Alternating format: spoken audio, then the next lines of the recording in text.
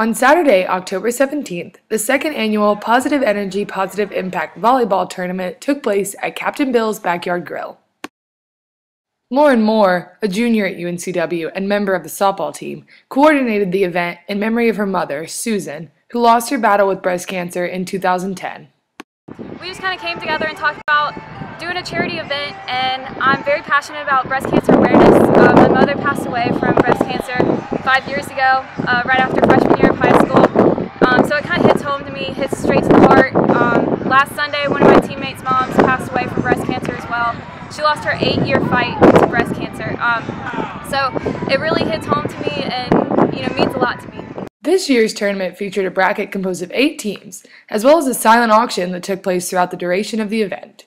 Everyone really seems to enjoy it. I know I just played in a game. It's really fun, great atmosphere. I'm super competitive, but all smiles throughout the whole game.